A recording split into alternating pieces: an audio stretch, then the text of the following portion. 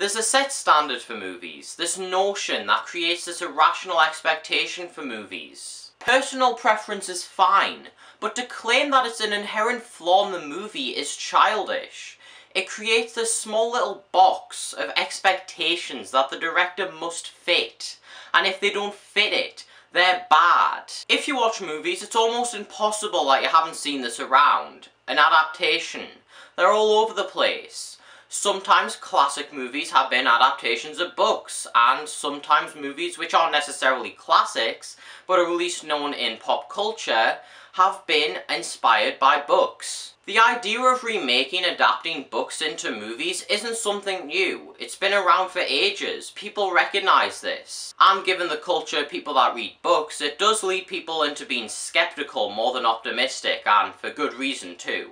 Sometimes great books have been adapted into horrible movies, and while there is people out there that do hate certain stuff for legitimate reasons, there is this one argument that goes along for book adaptations which I've never understood. Now, unfair criticism is inevitable no matter where you go, and even intelligent people have made pretty bad reasons against hating a movie.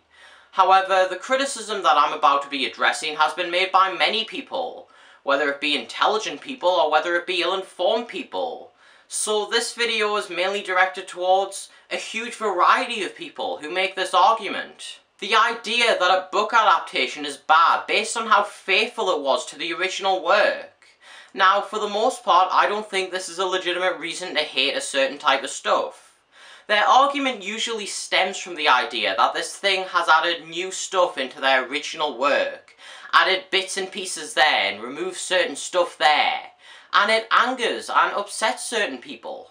Some people who even like the movies have stated that it was a shame that it was at the cost of a good book.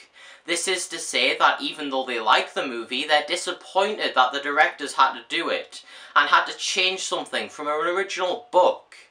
This is to say, it's bad for directors to add new stuff into someone else's work, and to add a new perspective. And this is what I don't get. If the cost is a great movie, then how is it ruining it? How is it at the cost of a great book? If the literature which has been made is good, and it's been a pretty good new fresh perspective of it, then how is it at the cost of it? I don't like this whole idea that something's at the cost, and that your original work has been violated and ruined. No. If it's good, it's fucking good. Simple as that. If anything, they're adding something new to it, making it better, and adding a new perspective to it. And while you may not like the new perspective, that's fine. But to act as if book adaptations are bad by default if they aren't faithful, just because you didn't like a certain perspective, is fucking ignorant. In my opinion, I think it's a good idea. It's creating this healthy way of being able to look at art in a different perspective, and making it able to where you can look at something and say, wow, it was different. I can look at this in a different way. You know, kind of like how cartoons will have different authors at times, and they'll write in a different style, draw in a different way. Kind of like the Looney Tunes, for example, where they changed Bugs Bunny over the years and gradually changed him and give him a new perspective.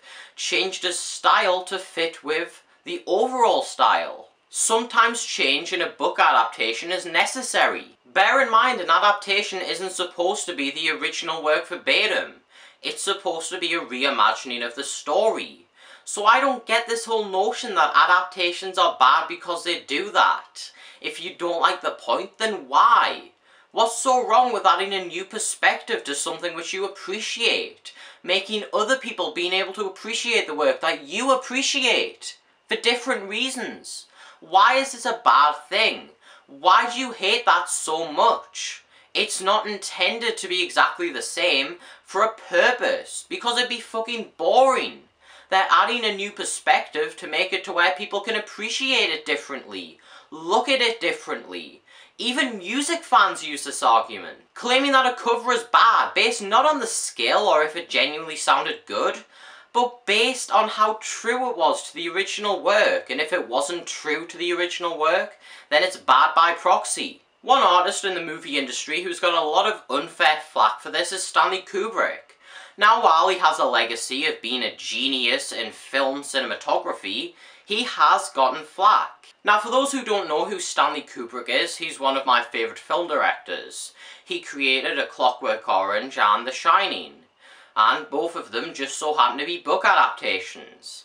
And while movies like Let's Take A Clockwork Orange was critically acclaimed, it did have some notable critics. Now, these reasons range from Roger Ebert claiming that it's an ideological mess, and Pauline Kael claiming this movie is a porno and Kubrick as a bad pornographer.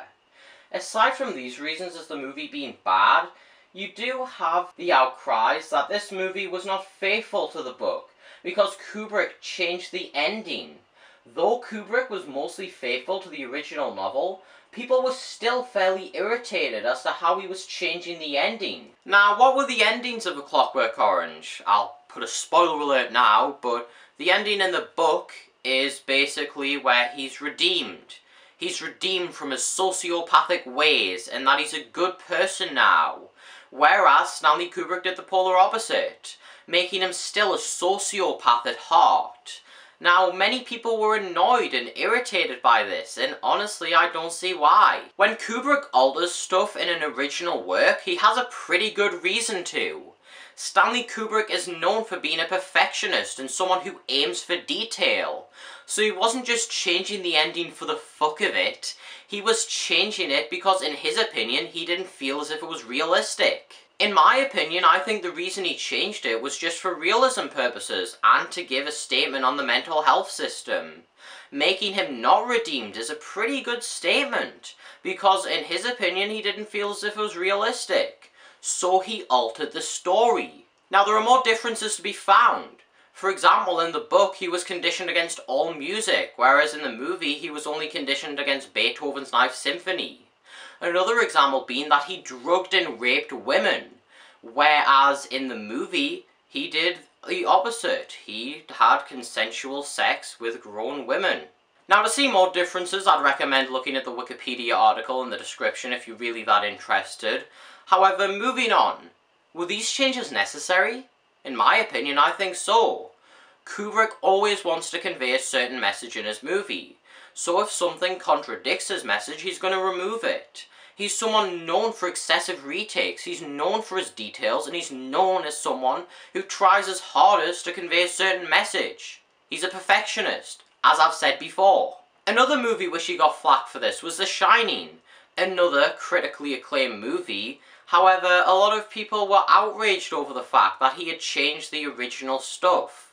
He got rid of the ghost idea of Jack being possessed by ghosts. He got rid of all of this stuff, and I strongly disagree with critics in this regard. Now, for this you need to understand Stanley Kubrick's intentions. He is an interpretive director, just like Charlie Kaufman, David Lynch, Alejandro Jodorowsky, etc. Now, with The Shining, yes, it was different, but it was different with a purpose. Stanley Kubrick wasn't interested in telling a ghost story. He was more interested in telling a story about a mentally deranged man going insane due to cabin fever. He altered the story not only to make more sense, but to convey a much stronger message. This, to me, makes the movie far more important than the original work, thus making the adaptation a successful adaptation. This is why I don't see it as a bad thing. You can get something so great out of taking someone else's idea and adding so much more to it, expanding so much stuff to it. Making something which is the exact same as the original work would just be fucking boring. There's a reason people hated the remake of Psycho and Night of the Dead, because they were word for word the exact same fucking thing. There was nothing new to it whatsoever. You might as well have just watched the original movie because there was nothing to fucking add to it. Now, intentions are important in this. Was the director trying to make something faithful? If so, and he didn't do it correctly, I would see it as a legitimate reason to hate something for not being faithful. But if a director isn't trying to be faithful, what's the issue? What is the issue with creating something new and giving you a new perspective to appreciate art? Why is that such a bad thing to you?